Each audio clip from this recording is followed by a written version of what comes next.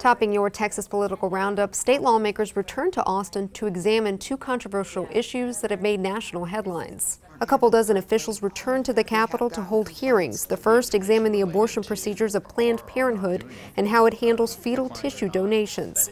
Texas Attorney General Ken Paxton testified that a video obtained by his office as part of an investigation into Planned Parenthood is consistent with other undercover videos released by an anti-abortion group. What happened to Sandra Bland? The House Committee on County Affairs convened Thursday in hopes of shedding light on the 28-year-old woman's arrest and death in the Waller County Jail this month. The committee heard testimony on trooper arrest procedures and state jail standards. According to the State Jail Commission, Waller County officials failed to complete a two-part mental health screening process as required by law. I think that training is the biggest part of this. That training, whether it's sensitivity training or understanding how to treat someone that is in a stop, that is a big part of this. And we have to sensitize people to where we are in America right now, and that people expect solutions, not demagoguery.